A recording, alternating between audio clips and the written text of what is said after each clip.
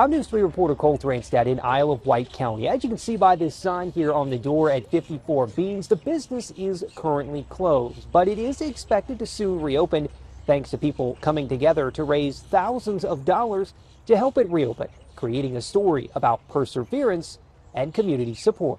Standing outside her coffee shop looking in, Shamir Wells was not shy about talking about her struggle. In between trying to run the business and fight for my life, obviously things fell through the cracks. She tells me she did everything she could to keep the doors open after being diagnosed with breast cancer. There were times when I wasn't, able to come to the shop, which means I had to pay my employees more, which means the labor was way higher than it had, I had anticipated, and honestly, I just didn't have a plan for it. So it was between paying the girls or paying the rent.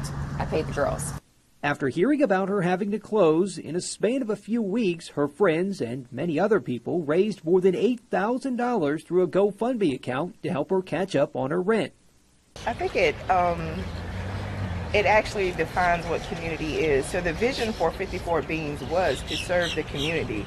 So when life happened to Shamir, the community actually turned around and served her. My favorite is a wellness tea that's served here, so I can't wait to get my cup and cross my legs and journal a little bit about what we experienced as a community.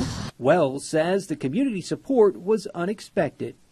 To see the reaction, just super overwhelming. She now has what she calls some sustainability plans to help keep the business going once it reopens. If you would like to help the coffee shop, the GoFundMe account will be active until the end of October.